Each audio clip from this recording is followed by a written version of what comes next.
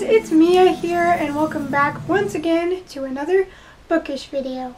Now, as you know, because I told you in my vlog video, I was almost done with the book Midnight Sun at a whopping 658 pages. I finally finished this book a few days ago.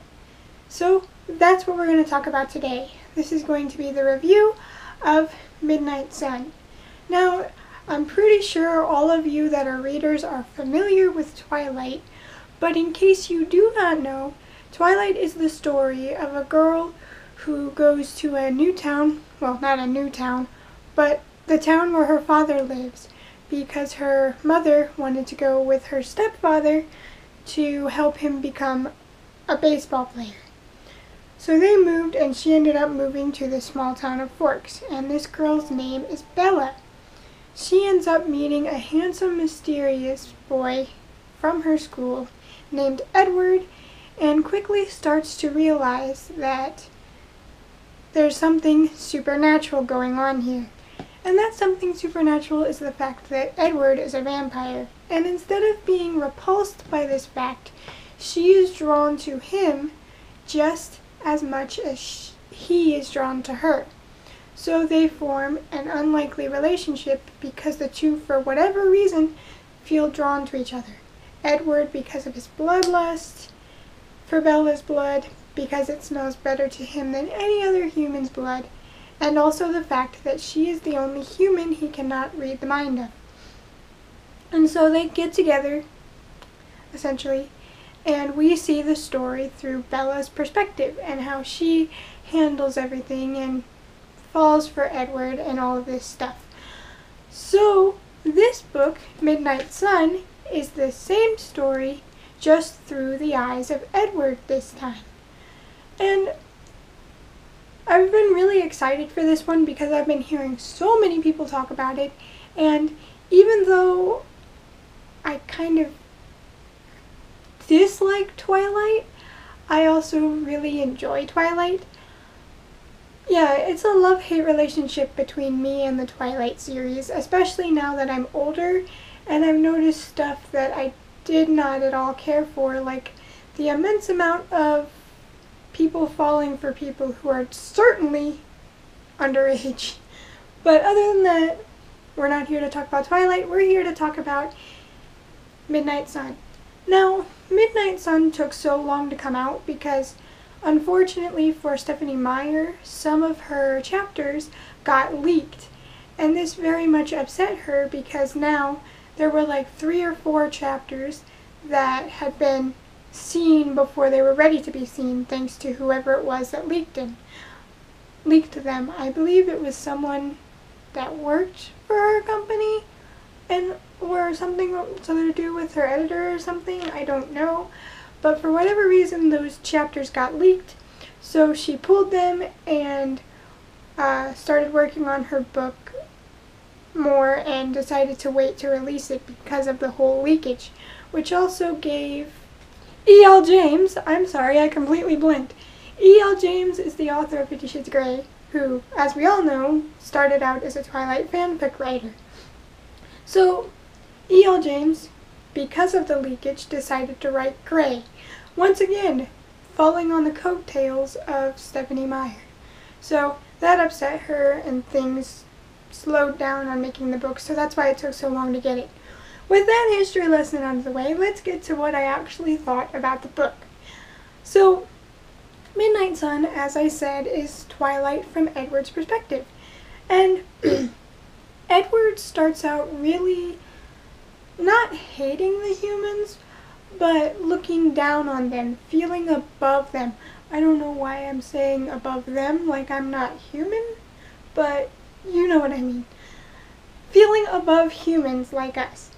And so he's very much like, oh, humans are mundane, humans are predictable and breakable, and I could kill them with the twitch of my finger, and just, it's amazing that they live as long as they do because they're so weak and vulnerable, and they have no idea that there's this predator in us living amongst them. they have this initial urge to jerk away from us and this initial urge of self-preservation, but they shrug it off because their society opted to turn vampires into myth, thanks to the Volturi wanting to keep the vampires a secret. So he very much holds himself above us as humans because he is basically our hunter, our carnivore. So he pays no attention to the humans, often using his ability to read minds to answer their questions and get them out of the way. He could care less about humans. That is, however, until one day a beautiful raven-haired girl with brown eyes as deep as the sea walks into the classroom. At first, I kid you not, at first the reason he jerks in his seat is because he wants to kill Bella.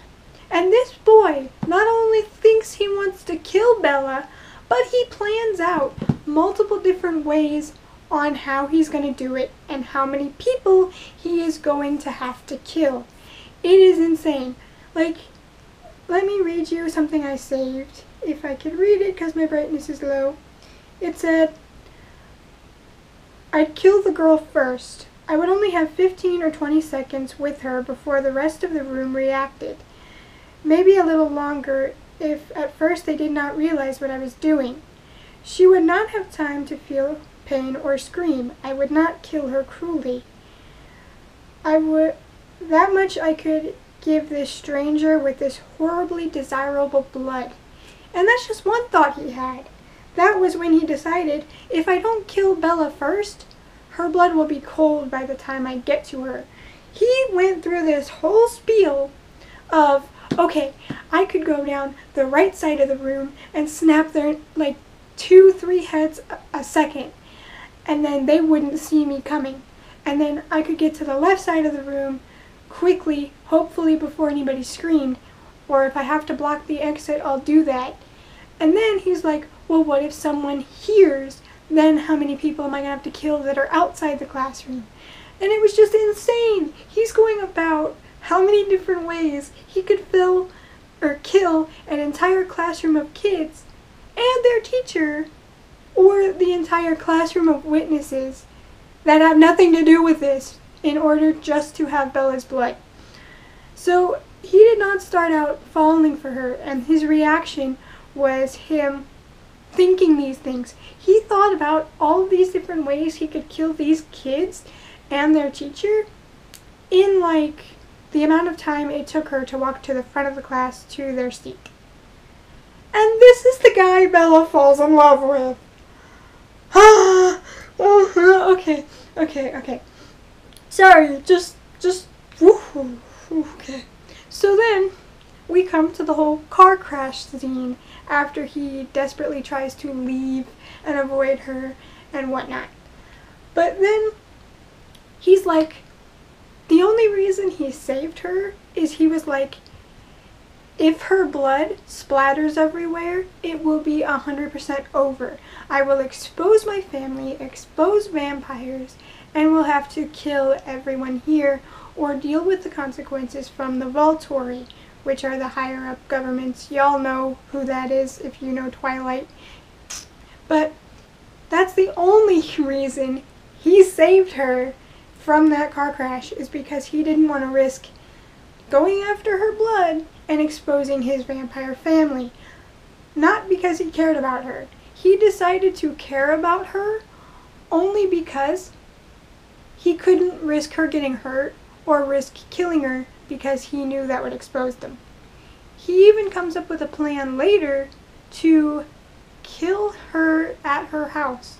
That is the reason he first goes to her house, is because he was like, if I kill her at home when no one's around, then there's no risk of exposure.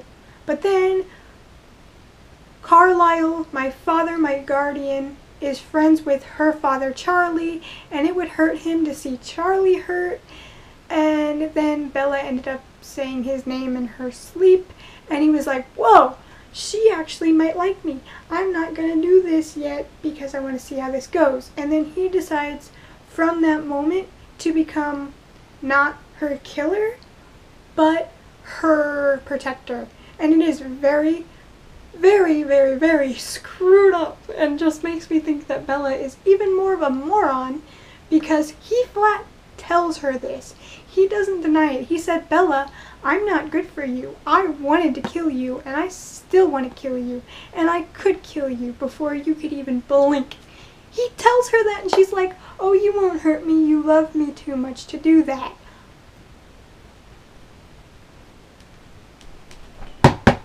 If a guy says they're gonna kill you, I take that into, I take that warning and I'd run. I mean, yeah, he's a vampire, but I'd run. Like, I'd be out of there so fast. But she's like, ooh, my handsome baby, I love you. Like, okay. I'm so sick of toxic relationships being romanticized. And we wonder why teens go for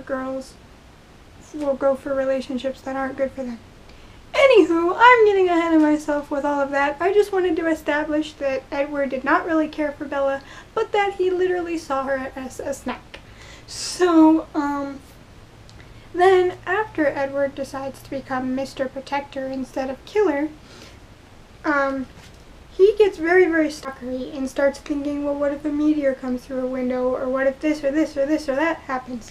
Like, he wants to protect her from anything he possibly can that would hurt her, because he couldn't live without her scent or without her in his life. And when he notices that she reciprocates his love, he falls even deeper into that, saying that vampires feel things more strongly than humans. So once a vampire cares about something, they really care. And unlike us humans, that care does not go away. It stays with them forever. Now, aside from all that relationship bullcrap, which gets very boring because Edward is constantly thinking about Bella to the point where it's predictable and over the top. Like, this book is the most boringly interesting book that I've ever read, and that's because when Edward is thinking of nothing besides Bella, the book gets really boring because it's repetitive, it drags on way too long. I mean, this book is literally 2 Twilights put in one, because Twilight was 348 pages and this book is 658. So this is twice as big as the original Twilight. So to say it drags on with the whole Edward gushing about Bella is not an understatement. I mean, at times the relationship was cute, but then I had like the whole he wanted to kill her and still wants to kill her factor stuck in my head, which makes it a lot less cute. But then, once Edward took a second to not think about Bella, not stalk her in people's heads, and think about something besides her, it is very interesting. Like, we get to hear more about how Jasper was changed and how he was this Confederate soldier who met with the wrong crowd and got changed and then became this commander of this newborn army, and his dealing with becoming a vegetarian vampire. And we get to see more about his powers too. It's not the fact that he can manipulate emotions, it's more like he can share his own emotions and feel people's emotions, and we get to see that very much in play, and I love how they work with it, especially when he was making himself seem boring to James and Victoria and Laurent. He put this shield of boring protection over them to make him seem less of a threat than he actually was, which Jasper is probably one of the biggest threats in the Cullen clan because of his military training in both the human world and the vampire world. he decided to become a vegetarian because his powers over feelings and being able to feel what other people felt, it hurt him to hurt others. So he stopped. And then with Alice, we get to find out that James was the one to change her and leave her for dead because of the older vampire that showed up to protect her. So that was really cool, and I loved getting to see the backstory of the other Cullens through Edward's perspective. That was interesting. We get to see more of Rosalie's jealousy towards Bella. Not really her jealousy towards Bella, like she's not jealous. She's angry that Bella has this choice to be human, but is choosing to be a vampire. Because Rosalie did not have a choice. She was forced into this life, and she very much wanted human things, like to be a mother, to grow old with the one she loved. But now she's stuck forever at 18?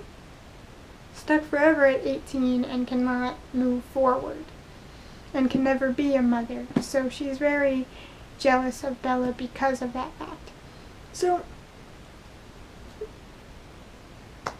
the whole Bella and Edward thing, except for a few parts here and there, was the most boring thing about the book, which certainly sucks because it's supposed to be about them, it's supposed to be about their romance, but with Edward constantly thinking about Bella and stalking her friend's thoughts, and if not that, he's wallowing when he's not with her, gets very, very boring. Like, I know that like first love is all consuming and intense, but I don't think that that's all people think about when they have their first love. Like, that's literally all he thinks about. He even ignores his own family and pushes them to the side, worrying about his thoughts of Bella. They all start to get a little fed up with his thoughts about Bella, even though Carlisle and Esme, and Alice, because she sees the future, is happy. They're still a little like, okay, you're a bit obsessed, but we are happy for you to finally find someone that you care about because you've been alone all this time. So that was the most boring part, except for some occasions where it was cute.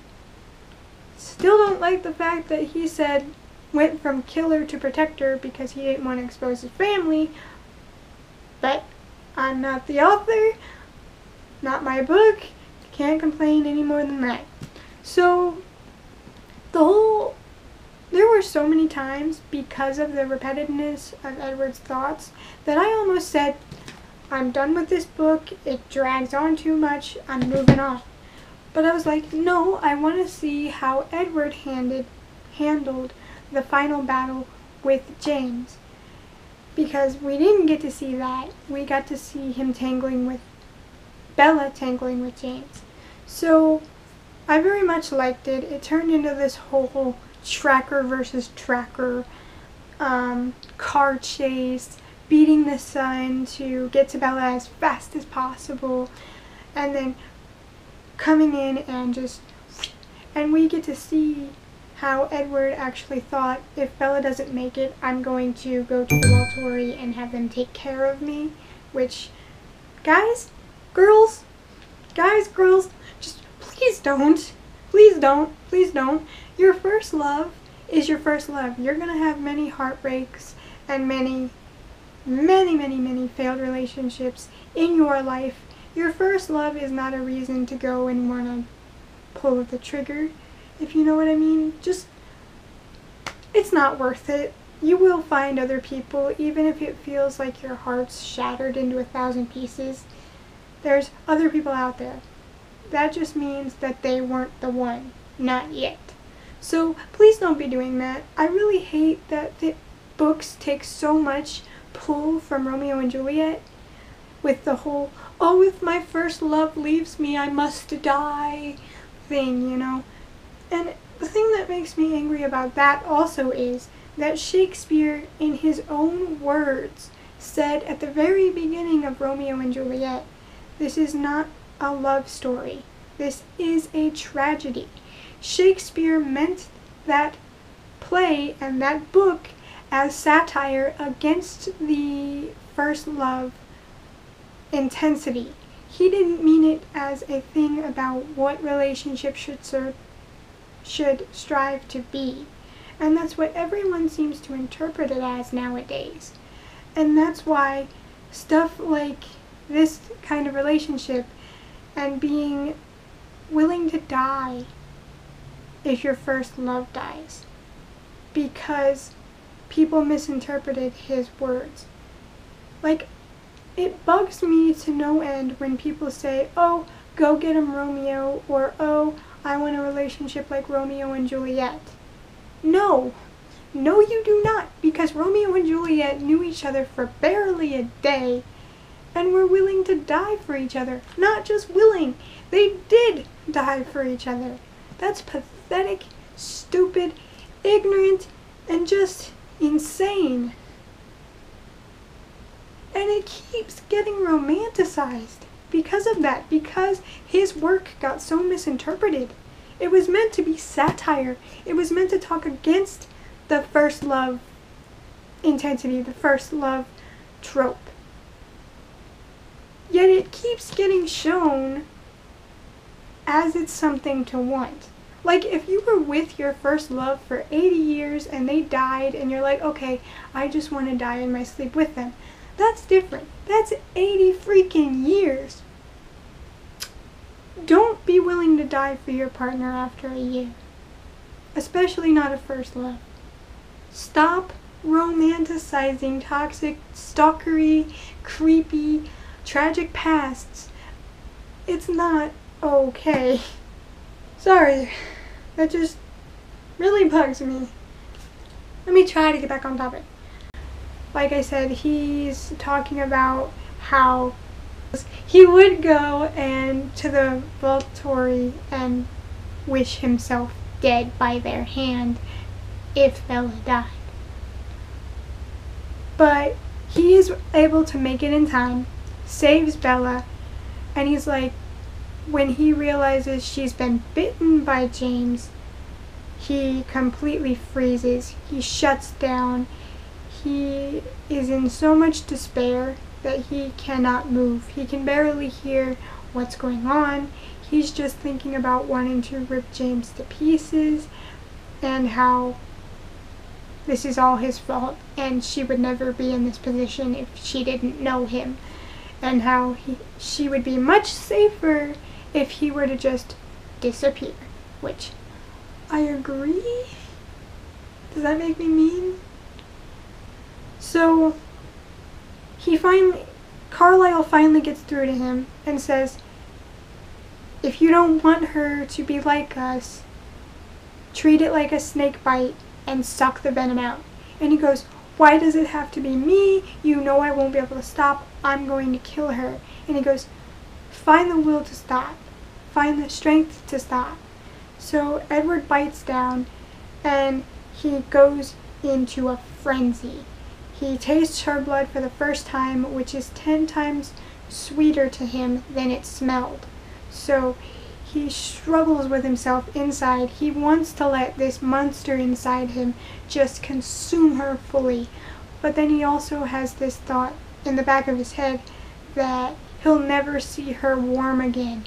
He'll never feel the softness of her skin against his. He'll never feel her warm breath or the blush in her cheeks. And he comes out of it at like the last second and stops. And so he tries to convince her after that, her and himself, that he is going to leave as soon as she is better. That she is better off without him, and that they never should have met to begin with, because he is the reason she is so hurt as she is. But Bella insists that she stays, and he lies to her, telling her that he will. So he takes her to prom as like a final goodbye, and that's where the book ends. Now, did I like this book? Yes. I genuinely liked this book. even though it was a struggle for me to get through, not just because it was so long, but because a lot of it did drag on.